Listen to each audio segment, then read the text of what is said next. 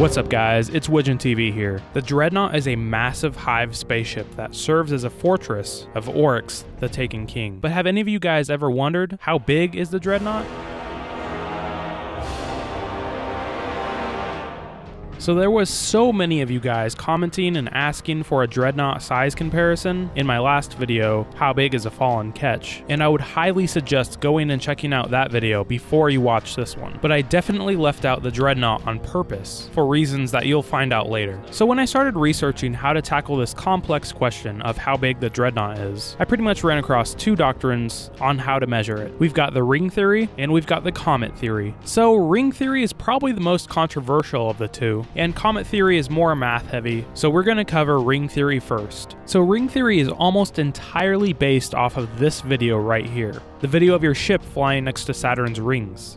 Now this technique was pioneered by Reddit user Xenocide321. He definitely did the most heavy lifting for this theory. So when trying to find the scale of something, really the most important thing you need to do is find something that you know the size of. And in this case, we're going to use Saturn's rings. So it's very well documented that Saturn's C ring is 17,500 kilometers wide. Using this information, you can extrapolate the size of the Dreadnaught by taking measurements from other places in the photo and correcting for the perspective of the photo. Doing this, you can actually get a pretty accurate estimation of the actual size of the Dreadnaught. And in this estimation, the Dreadnaught measures about 3,500 kilometers. So let's think about that number real quick, 3,500. Alright, you done thinking? Yeah, that number is absolutely amazingly huge. But we'll get into that later in the video. But anyway, we're going to move on to comet theory now. So comet theory, in my opinion, is a much more accurate way of measuring the Dreadnaught. It's basically entirely based on two things. This comet, it's got a Russian name that I do not want to say because I will absolutely butcher it. So I will just call it 67P. And the second thing is this video of the comet hitting the side of the Dreadnaught. You slew a god.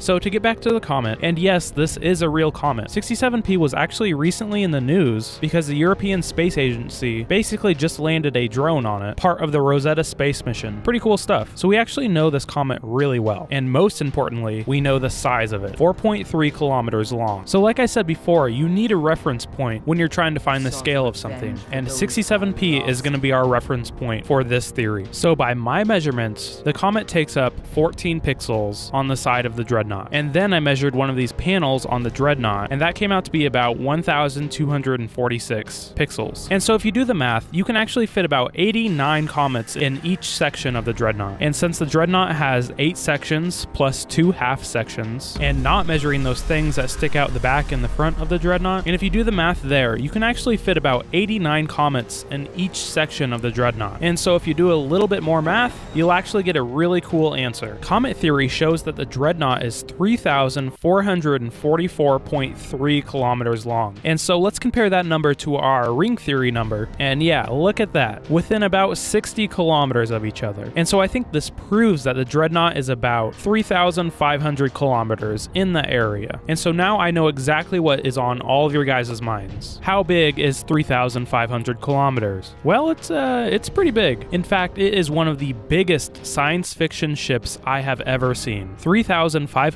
kilometers is just about the same size as our moon.